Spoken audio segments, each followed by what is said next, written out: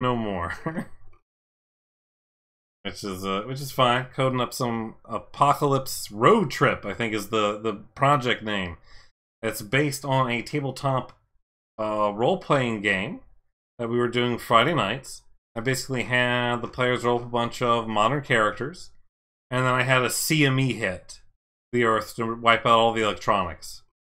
So that's the start of the game, and the idea is that then you know it's almost like a similar plot line, I guess, to what Borderlands, where you have to collect the 10 pieces from the 10 regions of the U.S. ruled over by the governors, you know, from the Council of Governors, and then yes, there are secret wizards in the game.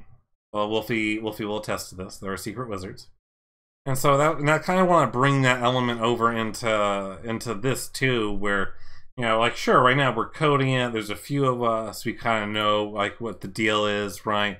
But if this ever became anything, yeah, maybe you wouldn't advertise it. The idea would be it's an unfolding sort of a game, or as you know, you the player sort of discover weird, fascinating things in the world. You'd you know, you'd unlock various player customization choices, character creation choices, that sort of thing. So like, you know, when you first play the game, it's like, oh, this is a modern world. You know, CME struck the Earth. There's no electronics. How will you survive? You know, maybe that sort of a thing, right? But then as you explore the world and you discover stuff, it's like, oh, by the way, there are wizards. Oh, by the way, they're you know, maybe humans aren't the only race on the Earth.